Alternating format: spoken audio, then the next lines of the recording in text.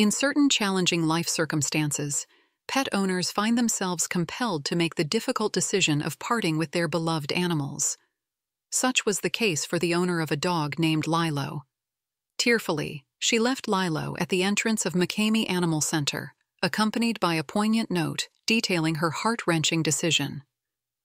Rather than passing judgment on this act of separation, the compassionate staff at the center went above and beyond to reunite Lilo with her owner, as reported by People magazine.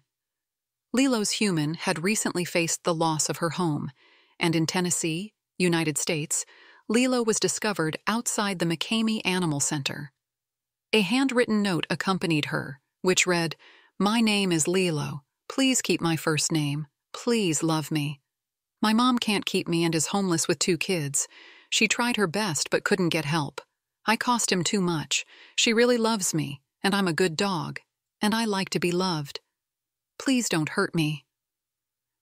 While the shelter staff wished the owner had approached them first to explore alternative solutions before resorting to abandonment, they refrained from passing judgment and instead demonstrated empathy.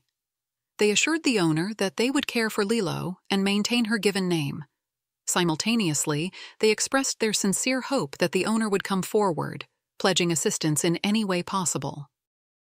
Eventually, Lilo's owner agreed to meet with the shelter staff.